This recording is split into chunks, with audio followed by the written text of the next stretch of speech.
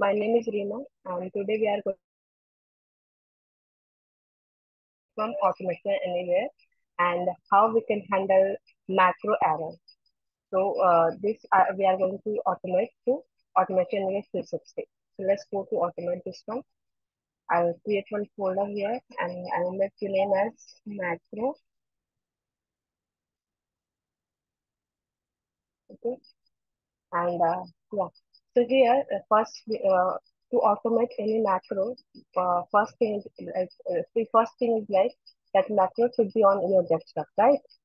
So what we need to do, I have already created a macro here and you can see here, I have already created a macro here and how we can handle error inside the macro, like how we can write an error, syntax error inside the macro, like suppose your macro is failing anywhere. So how we can handle those error, how we can get to that error, uh, how we can get,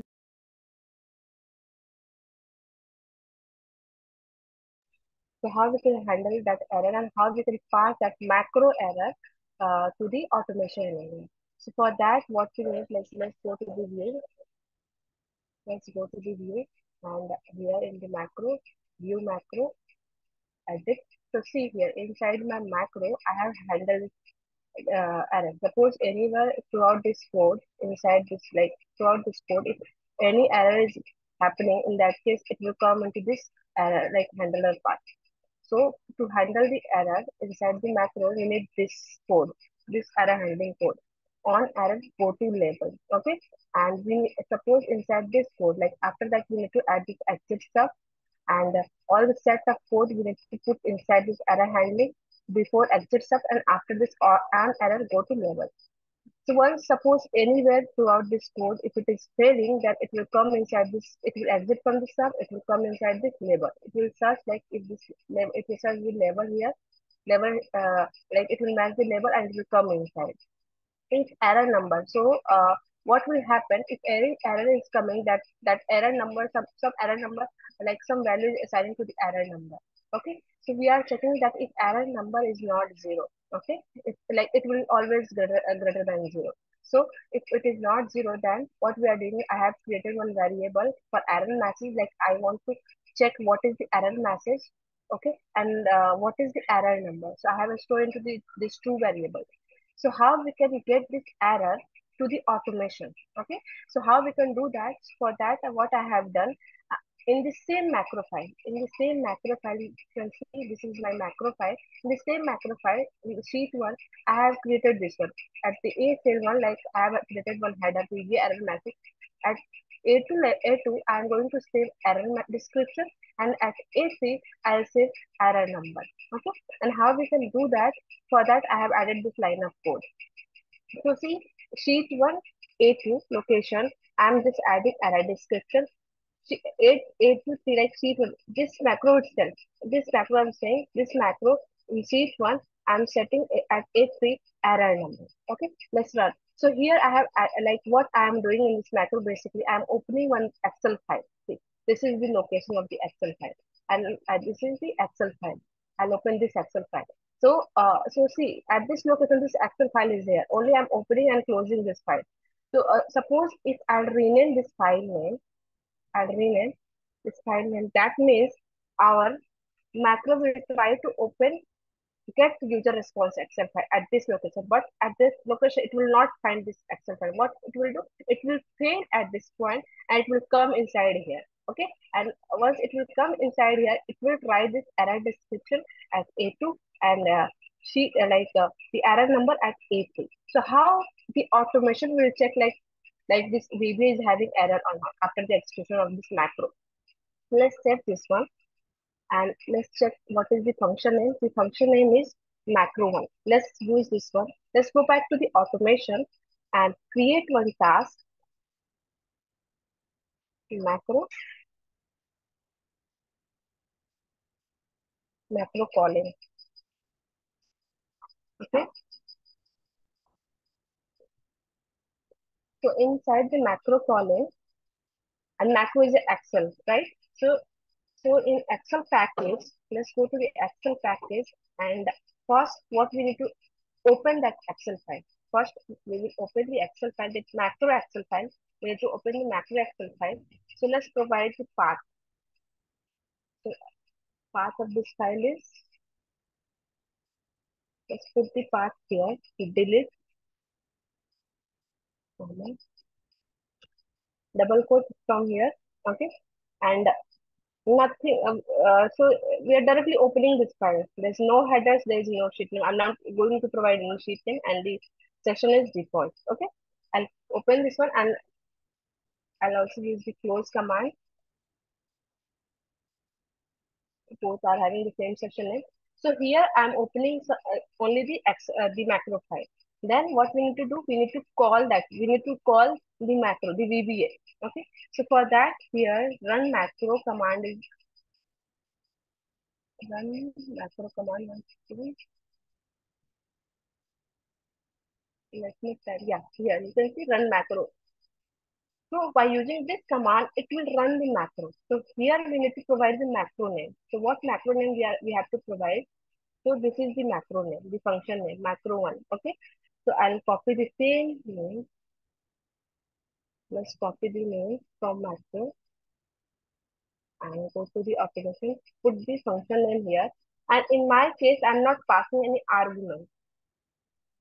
I'm not passing any argument to macro. So I'm not assigning anything here, right? Okay. So, by like we have added three line of code. We are opening the macro, we are running the function, and we are closing it. But how we can check like our macro is filled or like run successfully? For that, like it will check the cell number in this macro. After running the macro, it will check at this A2 and A3 position. It like this field is empty or not. If it is empty, that means like this macro executed successfully. If it is not empty, that means this macro failed somewhere. So let's add this code.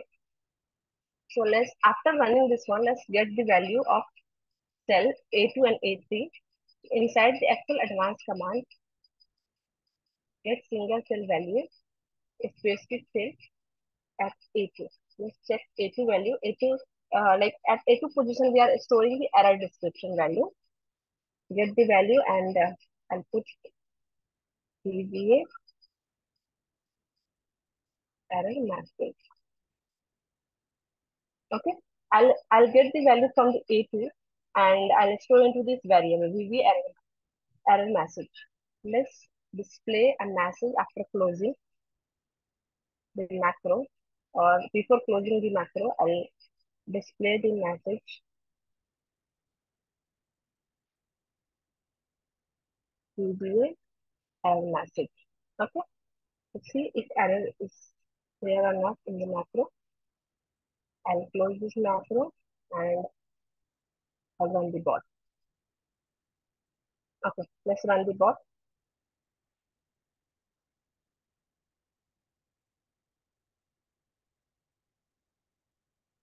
So this session is basically for how we are calling the macro and how we will check like this macro is executed successfully or not. Or suppose if anywhere like macro failed, then what is the error description?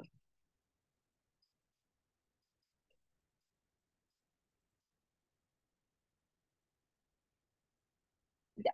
You can see object required error we found like somewhere or this macro failed. So here we got the message in automation like this macro got failed. After closing this one, it will close the Excel file also. So suppose if I'll rename this file, if I'll rename the file and same file it is searching inside the VBA, right? Let's see if we will get the error message or not again.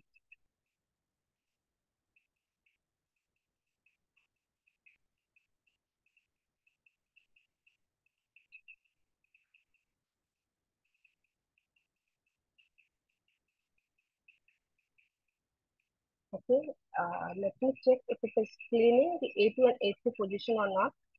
I'll go to the macro. I will check. I'll go to the view,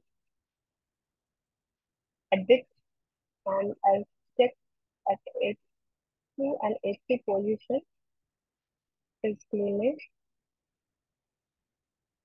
One second. Let me check if it is running or not. Manually also you can run your macro. So here you can see after clicking it, it is cleaning the value. Let's check it is cleaning or not. So it cleaned A2 and A3. Initially it will clean A2 and A3 before doing anything, any steps. And then let's see after, you can press F8. Okay, it failed here. So bot is not able to get this value. Like bot is not able to find this file. So let's see. Get response is there. Let me copy this exact file name. Copy as path.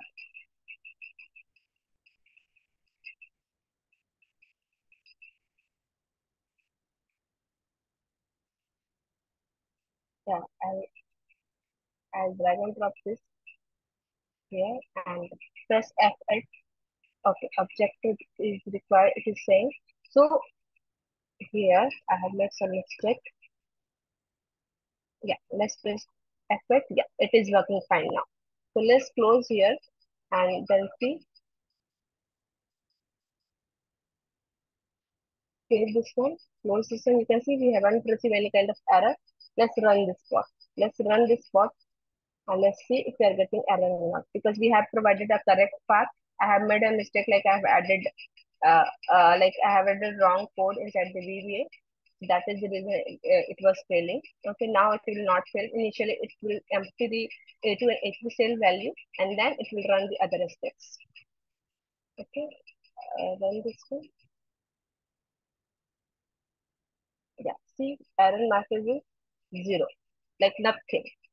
It is empty. It will close the spreadsheet. Yeah, yeah. So this is all about how we can call the macro function and how we can get the error message from the macro. Okay. So you have any query on this session, like how we can call the macro and how we can get the error message, how we can handle the error inside the VBA. So just ping me and just message me over my channel. I'll respond to you. Thanks for watching this video.